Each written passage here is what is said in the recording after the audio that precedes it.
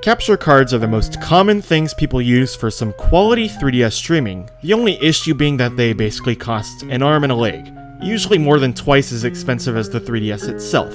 Then we have the alternative of hacking your 3DS and installing software that uses your IP to stream it to your PC, but it's often very laggy. You'll need an aux-to-aux cable for your 3DS, and it can often crash. So, what might be the best alternative method out there? One word: emulators. With Citra, not only can you get the exact 3DS game you're looking for easily, but you can actually make the quality higher, which can't be done on a normal 3DS, nor its streaming software. Plus, the emulator is free. In the description, there will be a list of everything you'll need for a successful plan to record Animal Crossing New Leaf through the emulator. So, without further ado, let's begin.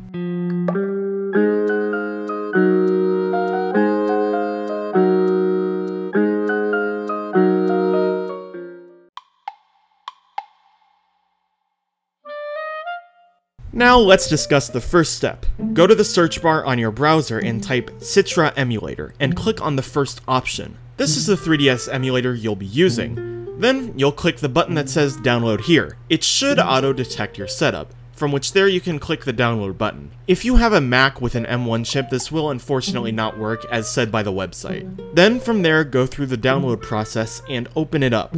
Your directory will initially be empty, so you'll need to get a 3DS file of Animal Crossing New Leaf Welcome Amiibo, which there is a link down below for. It'll probably take a while to download. Then, set up a folder for the game directory and put your 3DS file in there. And there you go, you got Animal Crossing for your PC just like that.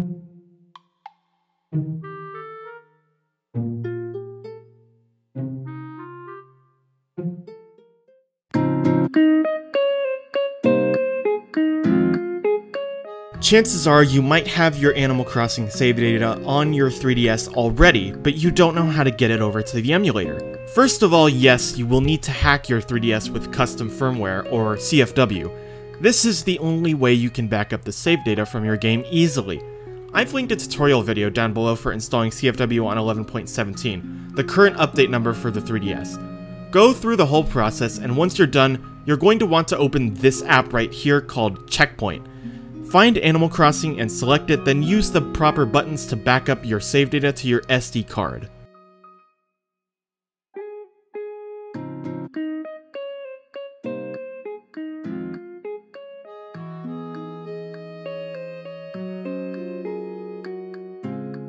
You'll want to take your SD card out and put it into your computer. Navigate to the SD card, click on 3DS, then click on Checkpoint, click on Saves, click on Animal Crossing, then navigate to your most recent backup, which is in the folder with this type of format. Select everything and copy it, then open Citra again and navigate to the Animal Crossing file and right-click. Select Open Save Data Location. That's where you're going to copy everything over to. And finally, this next step is optional, but depending on how your computer is, you can select Emulation, Configure, then go to Graphics. If you change the internal resolution to something higher such as 2000 by 1200, which is what I use for my videos, your game will be a lot more HD compared to the other capture cards. And as you can see here, my save data has been successfully transferred to the emulator for me to enjoy and for me to record.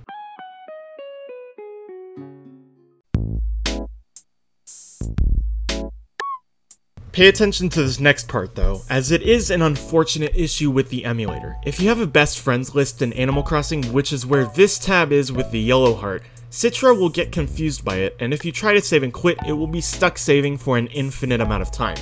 You cannot turn it off before going into the emulator, as it will automatically be turned back on. And you cannot turn it off in the emulator either, as it will freeze the game. There are two ways you can mitigate this issue before backing up your save data.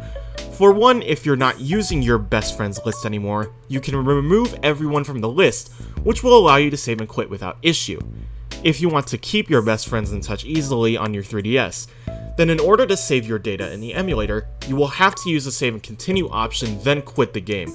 Saving and continuing still works easily, just do your best to remember to avoid saving and quitting in that case.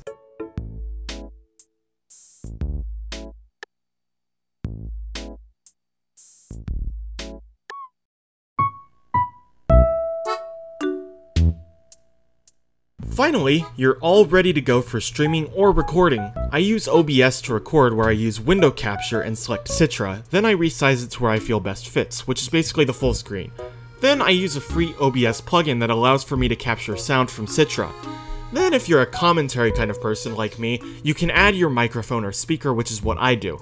I also connect headphones to my computer and put them on so the audio from the game doesn't repeat back into my microphone. Also, if you have a console controller such as an Xbox or PlayStation controller of any kind, there are ways online you can find out how to install drivers for them to your computer, which you can connect to Citra. I use a PS3 controller for all of my gameplay. From there, you can open your editing software and do what you like.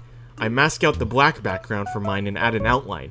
Then you can put what you want around it, such as your channel name or your profile photo, but it's ultimately all up to you in this case.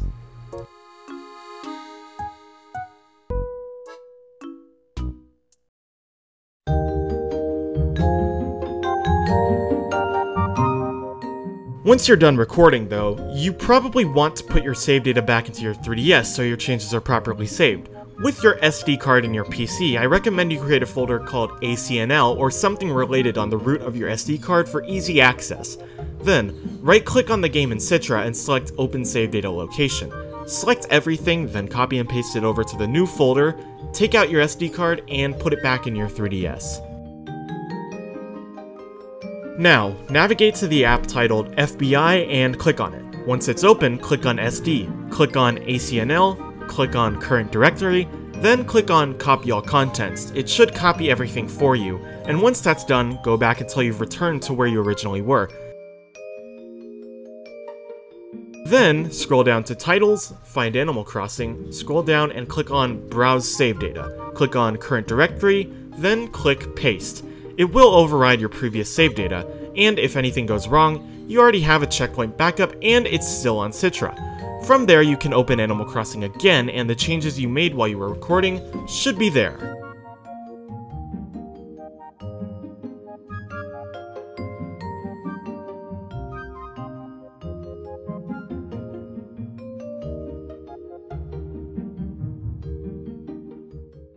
That's basically it for the tutorial. Now you're all ready to make some Animal Crossing New Leaf videos. Let me know in the comments if you need help, if I missed something important, or if you'd like me to clarify something. I hope this tutorial helped, and I hope you have a great time making some nostalgic, high-quality Animal Crossing content for others to see.